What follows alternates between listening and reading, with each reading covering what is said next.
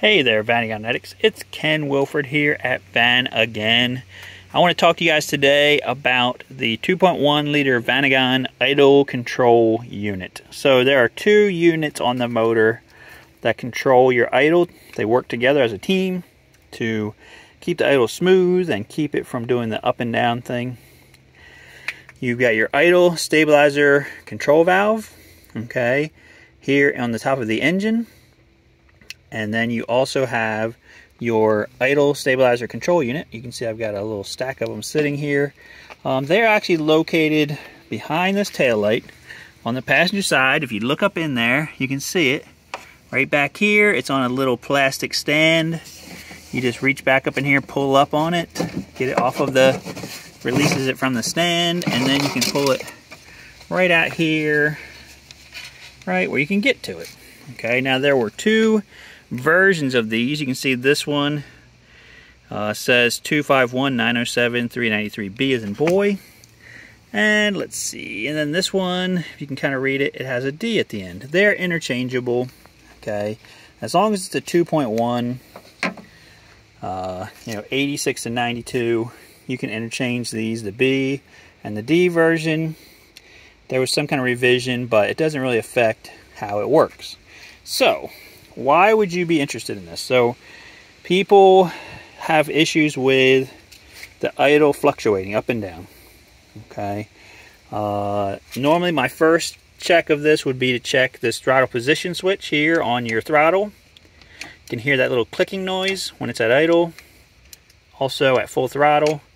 That's what you want to hear when it's at idle position. It wants to click, okay. That is sending a signal to this unit that it's at idle, and it will stabilize the idle. So that's my first check I do. If that is clicking, then I may do an electrical test on it. There's a plug right here, this white looking thing. You can unplug a fuel injection thing from it, and you can test it electrically with a meter to see is it working. I did a whole video on that. I don't want to go rehash that too much.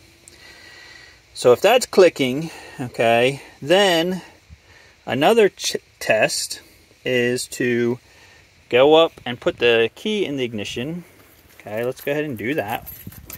And then when you turn the key to just the on position, the idle stabilizer control valve is supposed to vibrate. Okay, and that's how it controls the idle air. It actually vibrates this electrical solenoid thing at a certain frequency that allows, the idle stuff and things to, like the amount of air to go through here. So you have, this is actually hooked to the air intake right here, and inside here is like a little solenoid that is actually oscillating, so many times a second, according to what this idle control unit is telling it to do, okay. And that is, changing how much air is bypassing, right, through this hose here to your intake boot, and that actually will raise your idle, okay. So I don't know if you can hear it, but this is vibrating, okay. That means that this unit is working properly. That means that this switch is working properly. That means that this unit here is working properly, okay, and that should keep the idle at the proper level. Now there's a couple other pieces that are also involved in this. Down here on your power steering pump, you have this right here, which is a power steering idle up switch. Okay, so the unit takes the input from this. When you turn your steering full chock, it will also, raise your idle to keep the engine from stalling. It also takes a reading from over here, the temp sensor for the fuel injection.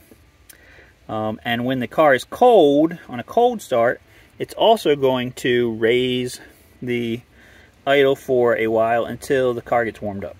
Okay, so you've got these different sensor things. That's why it has to have its own little control box right here to look at these different sensors, the switch here, the temp sensor, this switch here. It also has an input for the air conditioning. Okay, so when you turn on the air conditioning, it's going to raise your idle a little bit also to keep the engine from stalling when you're at a light, taking off from a light and that kind of stuff. So I hope that kind of answers some of your questions.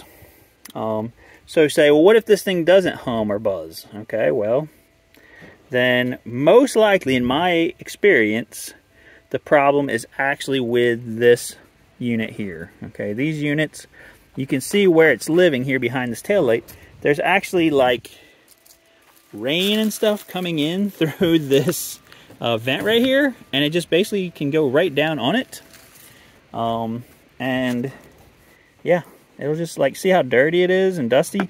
Like dust and dirt is getting on it, rain and moisture is getting on it. I mean, it's actually kind of surprising how good it does. They get hot, they get burnt. So I mean, all kinds of stuff can make them go bad. They're old, they're getting old. Okay, so here at Vanagon we offer a service where we have them rebuilt by a professional rebuilder. We give a warranty on them. You know, so I would say if this is not vibrating, this is a possible culprit here.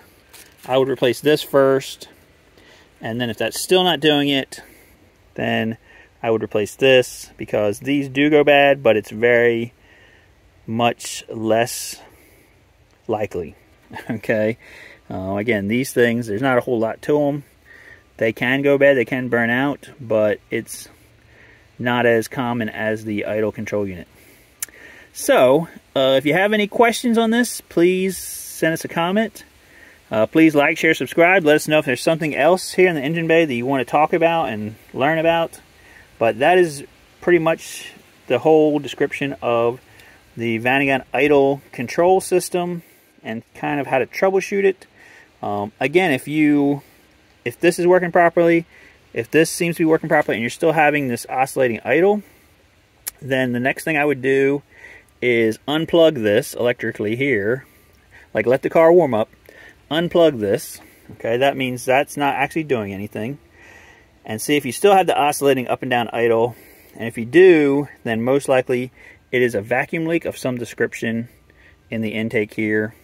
Okay, that's kind of like your final possibility of what it is. Okay, so please like, share, subscribe this video. Let us know what you think in the comments, and we will see you guys on the next one.